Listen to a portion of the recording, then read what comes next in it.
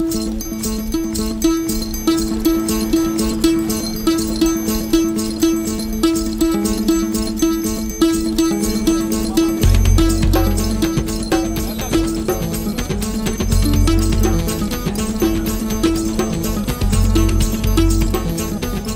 human needs an identity.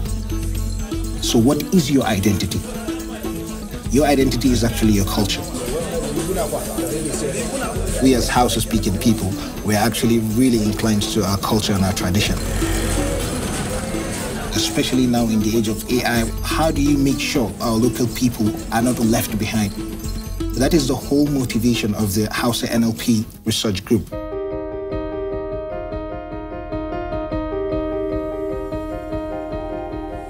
A limiting factor is the amount of resources we have at our disposal, especially when you're talking about computing and computing power. The CPU is actually not enough to train a lot of machine learning models. You need a GPU. So that's where Google Colab actually comes in with the cloud platform. Google Colab gives us access to powerful tools. One of the most significant advantages of Google Colab is that it's free to use.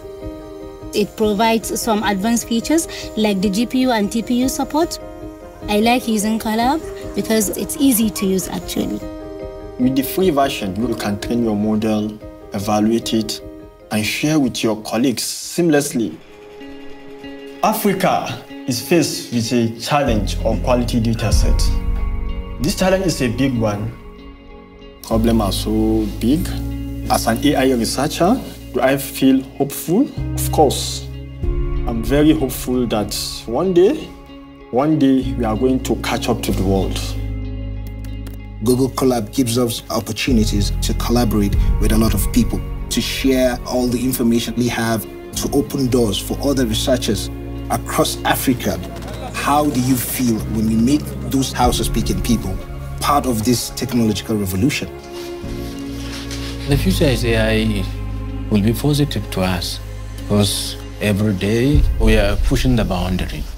Google Colab changed everything. We started HausaNLP, nobody was doing anything. But now in most of our universities, we have people that we've influenced. It's like a chain process where we teach people and they teach others, and hopefully those that we are taught also will teach others. Most of the experiments that we run, most of the models that we train are done on Google Colab. Google is democratizing AI so that everybody have access.